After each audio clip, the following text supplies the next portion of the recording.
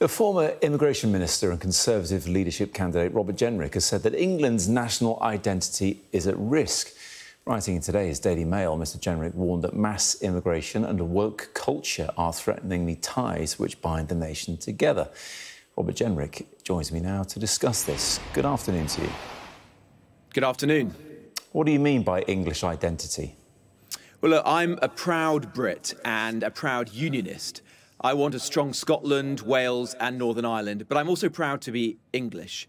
And I think it is incredibly important that just as Scottish and Welsh leaders speak up for their distinct national identities, so do English politicians as well. And I think the fact that too few have has been one of the root causes why our children are not being taught to understand and to celebrate our history in schools, why our public institutions in England have been too fast to denigrate our culture. I'm going to interrupt you there, sorry. What is English identity? Well, just as every nation has its own distinct history and culture, so does ours in England. What is it? Just as we would know what, a Frenchman would know what France stands for. What is English identity then, Robert Jenrick? Well, it's the history and the culture of our country. And I think England has an incredibly proud history. We have achieved so much in the world, and we should be celebrating that. We should be teaching it to our children. Our public institutions should be ensuring that it is passed on to the next generation, not carelessly denigrated and dismissed.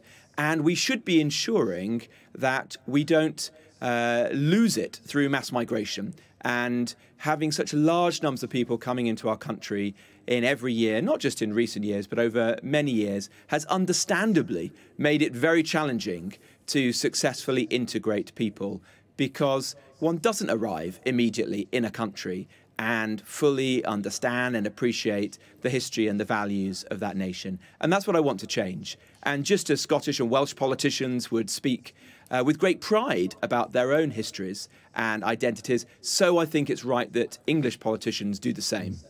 If you can't describe what English identity is, how is anybody coming here meant to understand that?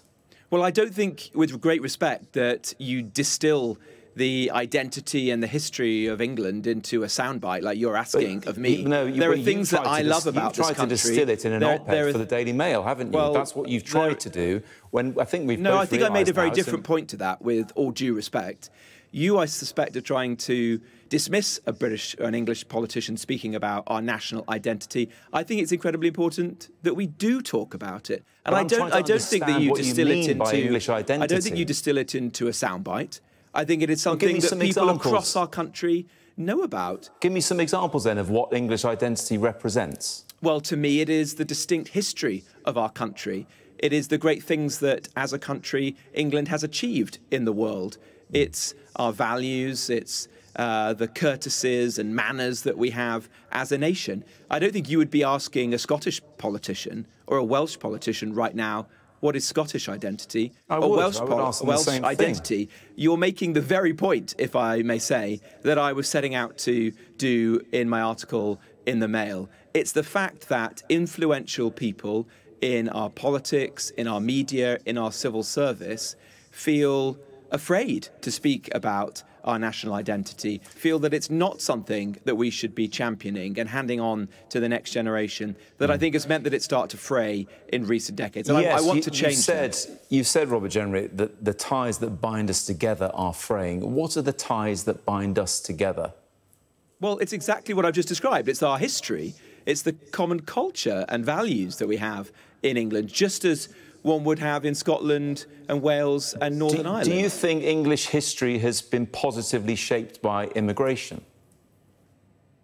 Well, England is a country which has emerged over the centuries, and those who've come to our shores have contributed to it and made it richer. But it is also a fact that the very large numbers of people who've come in recent decades have made it much more difficult to maintain a sense of unity and national identity. I think mass migration has eroded our collective sense of identity, and it's been particularly prevalent in England and in English cities where the bulk of mass migration has been seen. And that's why I want us to take a step back. I want us to return to the historic norms of mass migration, Before 1997, net migration over 25 years was 69,000. In the 25 years since Tony Blair became our Prime Minister, it's been 5.9 million. And that is just far too high. That has made it impossible to successfully integrate people and to ensure that we have the sense of national togetherness and identity that I want to see. You're promising that if you were to become leader and perhaps even went on to become Prime Minister, you would cap things at 100,000 a year, which is very similar to something David Cameron promised and never achieved. Well, no, it's very different, my policy, actually. What I'm saying is that we have a legally binding cap set by Parliament in the tens of thousands or fewer. We've never had that in the history of this country. By having Parliament itself set a legally binding cap, the public will have confidence that it will actually be delivered this time.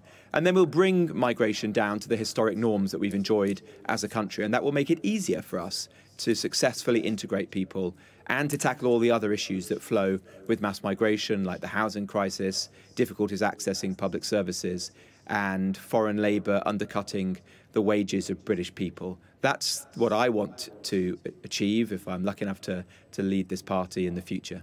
Who is at fault then over the last 14 years for what you perceive to be the immigration problem?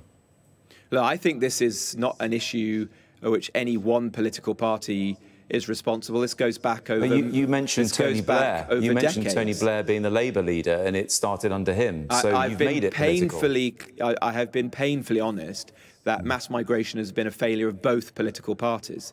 It's been particularly prevalent in the last 25 years, where we've seen the historic norms, which were low and manageable levels of migration, completely upended, and very large numbers of people coming into our country, which put immense pressure on housing, on public services, and on the ties that bind us together in our national identities. And that's what I want to change. Both the last Conservative government and the last Labour one are responsible, and I worry now that this new Labour government is going to set us on an open-door immigration policy that will exacerbate rather than easing these challenges.